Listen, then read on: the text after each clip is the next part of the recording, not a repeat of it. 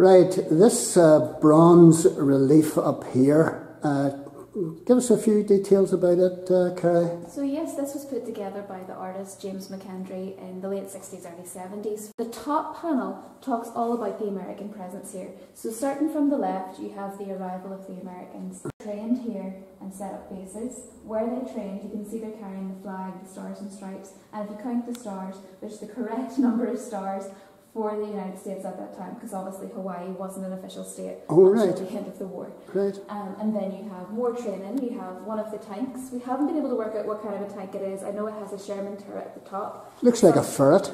It's like a British Scout car. But, yeah, but I wonder why it's doing what it's doing with the Americans. Well, I know they probably had something similar. Yeah. And here towards the end you can see the Americans leaving in 44 right. for D-Day, and of course you know Eisenhower came and visited the troops before they departed. And the bottom part of the relief.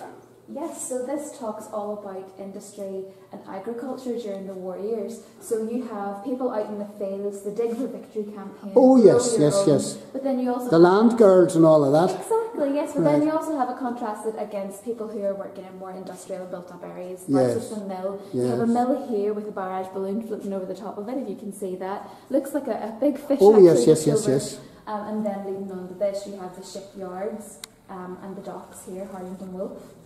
Which were intrinsic to the war effort too. Oh yes, of course. And then back into some of your more industrial ammunition, perhaps factories. Right.